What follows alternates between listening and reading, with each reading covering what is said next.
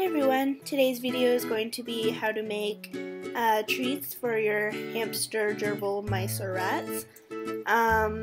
So these are just going to be homemade treats. There's going to be two types of recipes, but different types of shapes that you could use. As you can see, there's cinnamon rolls, bears, hearts, and clusters.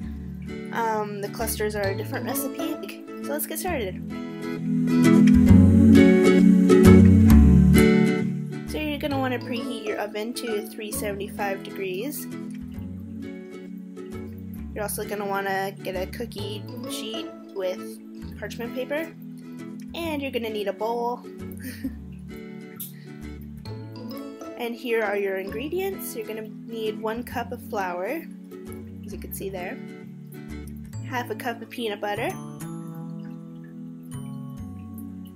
half a cup of water, it's a little off there, but whatever, and half tablespoons of baking powder. And optional, you could use cinnamon, rolled oats, and a banana. I would use a tablespoon of banana. So you're going to want to add your flour, all your dry ingredients first, so your flour, and then your baking powder. And you're going to want to mix your dry ingredients together, just so that it's all even. And now you're going to want to add your wet ingredients, and this includes your peanut butter, your water, and yeah. So here I'm adding the half a cup of peanut butter. Taking me a while. Doesn't have to, you don't have to get it all, just most of it in that bowl. And then here's half the cup of water, and I'm just kind of putting it everywhere so it'd be easier to mix. And then you're going to want to mix it all together until it forms a dough. And you're going to want to flour your surface, so I'm just flouring it. And there's my little dough ball. And then you're going to want to roll it into at least 1/4 inch thick or thinner, doesn't really matter.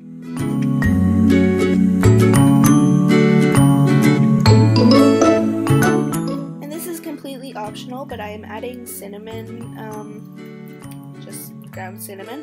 I did add quite a bit. Your hamster or small animal can have cinnamon. I would suggest doing less than this. You're going to want to kind of cut it up into little strips. These are for the little cinnamon rolls.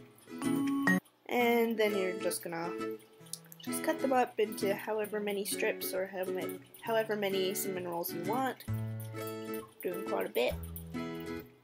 And then you're going to take each individual strip. So you're just going to want to roll it so that it kind of looks like a cinnamon roll.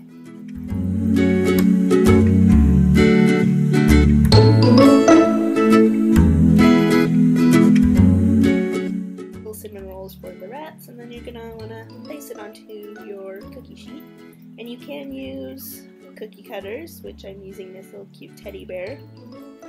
I'm just going to push it in. I didn't use cinnamon on this one, but you can if you want to.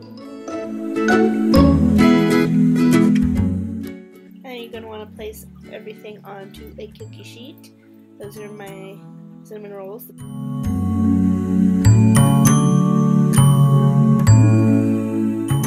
And then there they are, all lined up.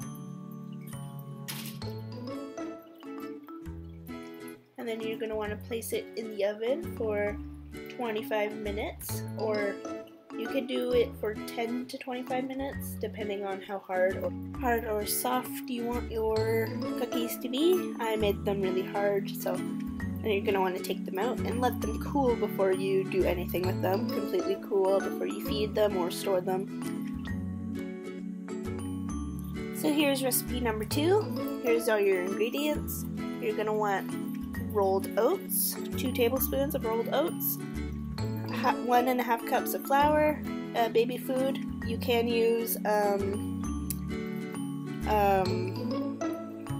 real pureed vegetables. Here are some carrots that I just showed, but I'm using baby food. Half a banana and some water to squish the banana, and a bowl.